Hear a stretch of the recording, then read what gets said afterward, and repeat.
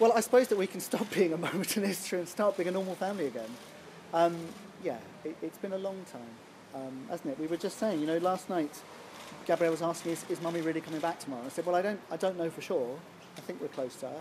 I now know pretty surely she is coming home.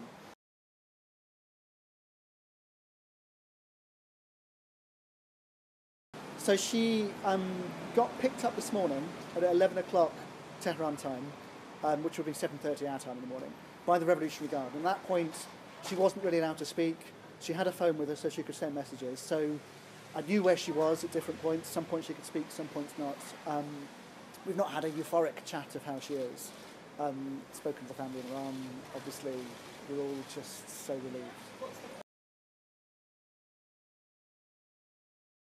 Excited that Nazanin, Anoosheh and Murad have all been released by the Iranians and that